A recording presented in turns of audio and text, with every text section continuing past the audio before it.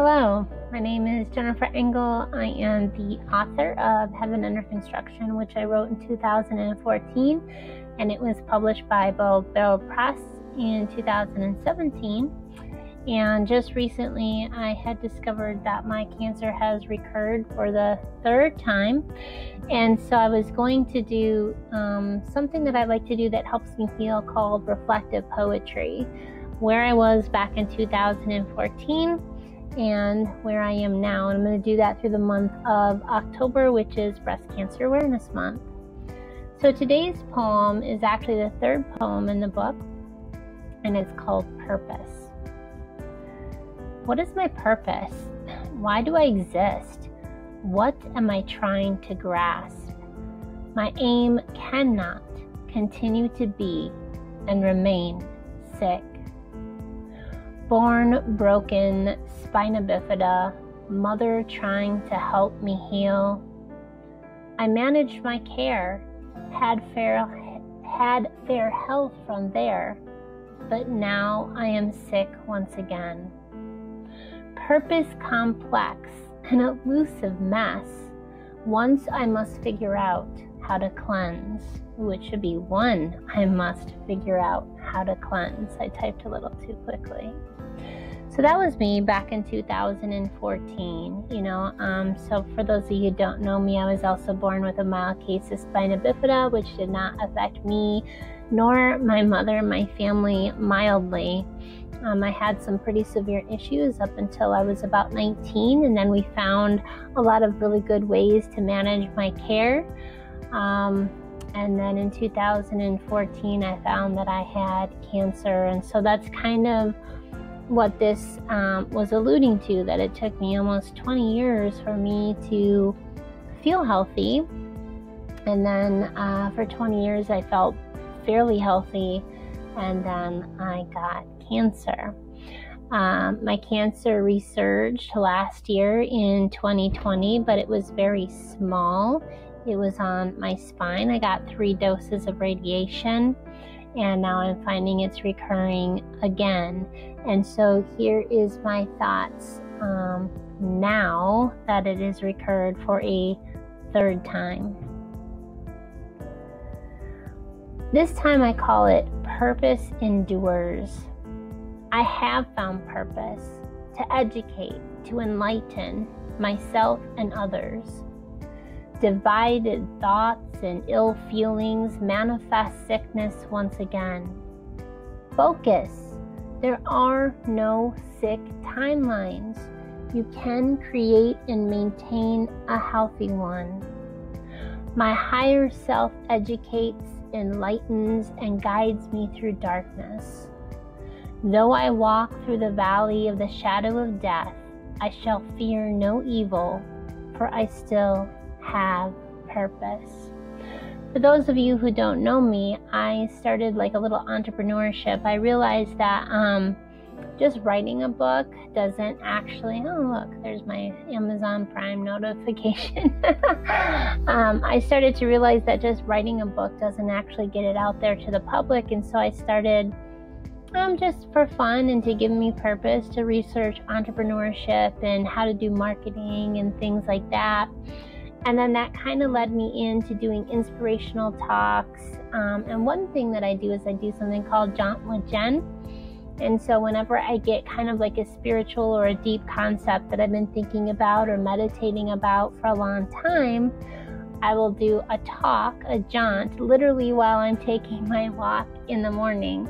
And then I might just have a picture or something like that that goes over the screen while I'm talking, because the purpose of it is that you could use it almost like a podcast. Just plug it into your phone, listen to your earbuds while you're doing dishes, or maybe even while you're taking your own walk. And this morning, and so hopefully I'll put the link down below, I actually did a talk kind of about this on my Jaunt with Jen this morning. That, not about the specific thing about having purpose, but about how I believe we can kind of create and manifest our own reality. And so if you want to know more about that, I will put the link below to that Jaunt with Jen that I did today. That's where a lot of these thoughts come today from my poem. Divided thoughts, ill feelings, manifest sickness once again. And so again, in that jaunt with Jen, I kind of go into a little bit more detail as to what I mean by that. So again, if you're curious, you can check out that YouTube link as well. And I just feel really blessed. I don't know, I've been really connected to my higher self, God, source, whatever you want to call it, probably since at least 2011, 2012. And I've been really working on developing that relationship every morning. And I'm not sure I would be as positive and I would be as hopeful has it not been for that relationship. And even if you're not really into God and spirituality and things like that, I have a ton of like Jaunts with Jen and things like that on my YouTube channel. Also, Highest Possibility States is the second book that I wrote that kind of shows us, like, the biggest thing that I have in this one is the matrix that kind of came out of it. And it kind of shows, like, when we're in lower states, how can we get up into higher states? So even if you're not into like God or spirituality or anything like that, this is the book that came about from 2014 until I just published it this summer, 2021, of all the different resources I've gathered, 9 tools, 9 habits that I've also developed in my life that led me to a more positive outlook. So that even when I am getting diagnosed with cancer, or the cancer recurs, because you can't technically get re-diagnosed, it just comes up again with cancer the 3rd time. Now, I'm not going to lie to you, when I first heard, I generally go through it. It's a very specific pattern. I go through fear that I only have like a year to live or whatever, and the world's going to end. And then I walk through that fear and I come up with a plan. And I'm not going to lie to you, even though, I have been practicing Highest Possibility States for several years, I still walked through that process. But the difference between, I think, being diagnosed the first time is that fear, I think, sticks with us a little bit longer. And I don't want to speak for anyone else, because everyone has their own journey. And so maybe their fear is still sticking with them the 2nd or the 3rd time.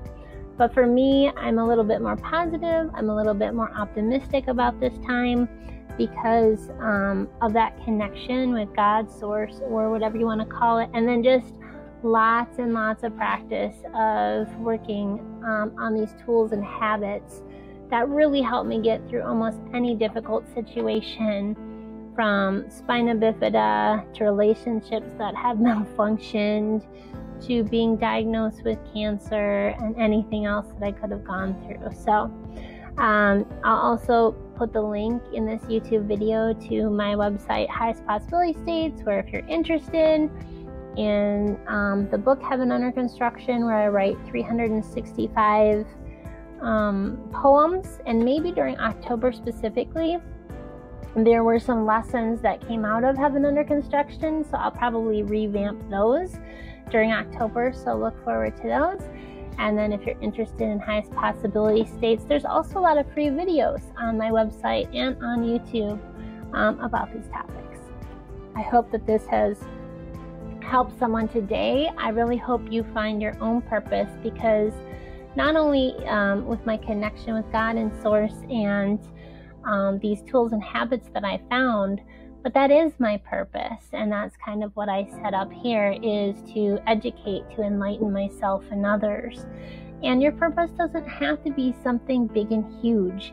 It can be something small. It could be, I still need to be a mother to my children. It could be whatever it is, but I have found that purpose plus habits plus connection, even if it's not to God or Source, but to others, is really what helps us keep living and keep moving forward. I hope that this has helped someone today, so that you can use your own purpose to first help yourself and to help others. Peace and blessings.